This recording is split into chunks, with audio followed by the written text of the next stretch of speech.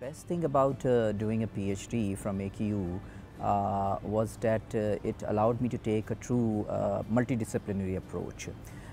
Although my PhD was in population and public health track, my thesis covered multiple disciplines, and my thesis committee members consisted of bench scientists, clinicians, and public health professionals, and they were all best of the best from the field.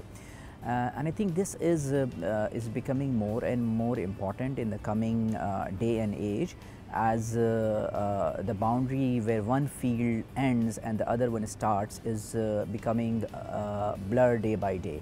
And we witnessed this very clearly during the global pandemic, where people from different background and expertise were key in framing the global response. Right. So luckily, all of my data collection and lab work was completed before the beginning of the pandemic.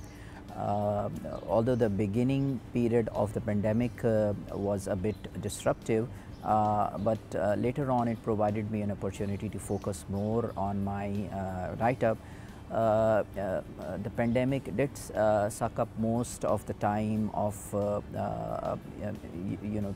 my supervisors and everyone in the response, but I was able to get timely feedback from them and submit my thesis, and also publish it in one of the leading journals in the beginning of this year. A public health professional, it was not possible for me to stay away from the pandemic response, so I was engaged in the pandemic response at various fronts. By doing seroprevalence surveys in the community, generating evidence in terms of transmission dynamics of SARS-CoV-2 in the pandemic, and eventually also building within our laboratory a setup for performing genomic sequencing for SARS-CoV-2. Right. So having spent the last decade studying and working at AKU, I recently received the 10-year service award. I don't feel like that I can go and work anywhere else. So AKU has given me so much opportunity to realize my potential.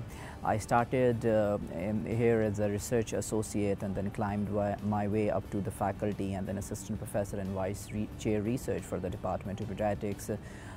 It gave me an opportunity to apply for competitive grants over time, and I have accumulated and built a profile for myself, which I'm really proud of.